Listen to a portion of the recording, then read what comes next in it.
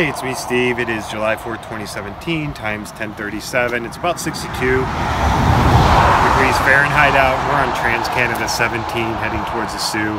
You're going to hear cars go by. I'll just stop talking when it does.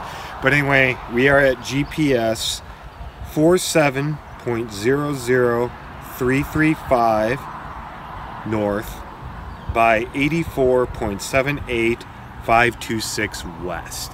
And I just wanted to show you here because over here we have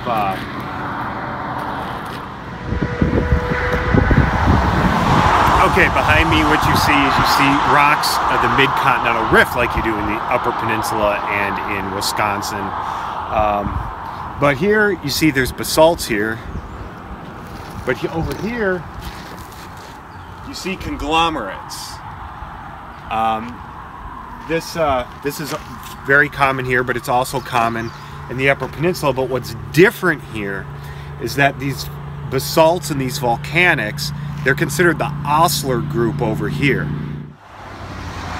As where in the Upper Peninsula, what would be equivalent to the Osler group would be equivalent to about the Orano group in the Upper Peninsula. And the reason why they're different is because, like I say, you see some conglomerate here. The reason why we have two different groups on each side of the border from Canada to the Upper Peninsula and Wisconsin is that here the Osler group is dominantly volcanics. You see basalts, andesites, and rhyolites, as where their equivalent in the Upper Peninsula of Michigan is mostly sedimentary. The basal formation looks a lot like this, which would be the Copper Harbor Formation, but the difference is in the Upper Peninsula, you have the basal Copper Harbor Formation, which is known to contain volcanics, but nowhere on the scale that they are on this side of the border. And you also have, above the Copper Harbor Formation, you have the Nonsuch Shale and the Frida Sandstone. You don't have a Nonsuch and Frida equivalent on this side of the border. You just get these thick volcanics with thin sedimentary rocks in between them. Mostly conglomerates, but you do get some sandstones. You never get any thick shales, and you never get any sandstones that would be of equivalent size to what the Frida and Nonsuch would be. So, and plus in Lake Superior, there's the Thiel Fault, which kind of separates the two, and we're about 300 kilometers from the nearest outcrop of Orano group. But these things have been dated,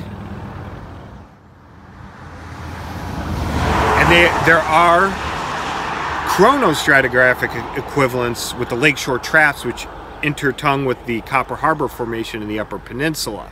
Some of those have been dated, and some are even younger, but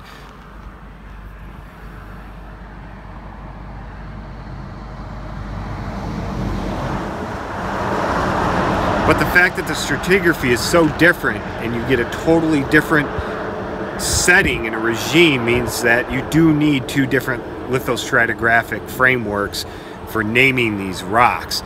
In the Upper Peninsula, when you started getting sediments coming in, the volcanics had all but stopped. I mean, like I said, you get a little bit of lakeshore traps in the Copper Harbor Formation, but by the time the Nonsuch stops, it's done. There's no more volcanic activity. As we're on this side, you still had some volcanic activity going on, and a lot of it compared to what's in the Upper Peninsula.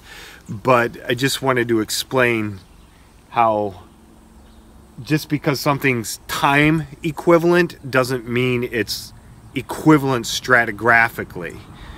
That's it, and I hope you learned something.